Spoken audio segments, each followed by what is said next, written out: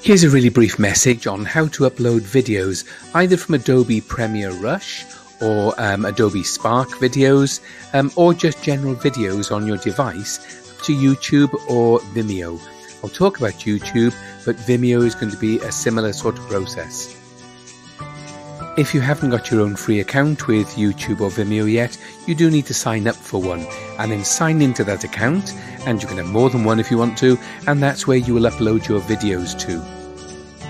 In the top right hand corner of the YouTube page, you'll see the little video sign with a plus on it, as in the top left corner of this one. When you click on it, it gives you these two options down below, either to upload a video or to go live, so you're choosing upload video. Once you click to do that, you need to find where you've downloaded the file to, whichever folder you've got it in. As it's processing, it'll give you the option for which type of thumbnail image you want over it.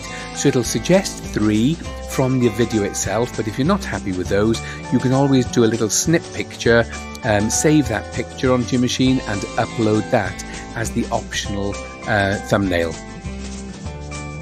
As you're waiting for it to upload, you've got the opportunity to write some comments and fill in little boxes, just so that you're ready to finalize it all. It's also saved by default to public so that anyone can find it on your YouTube account. If you don't want that, don't click on private, because only you will be able to see that.